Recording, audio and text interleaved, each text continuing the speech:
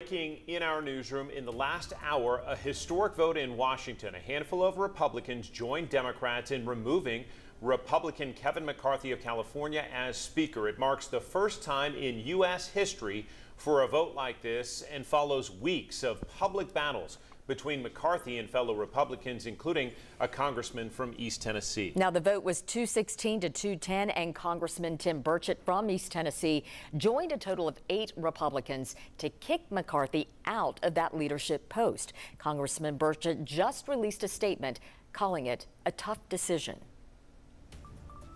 I was afraid I'd lose a friend in Kevin McCarthy, which I'm sure I have, and I said, and then I had to, that or my conscience, and I was praying about the right answer, and I said that last night.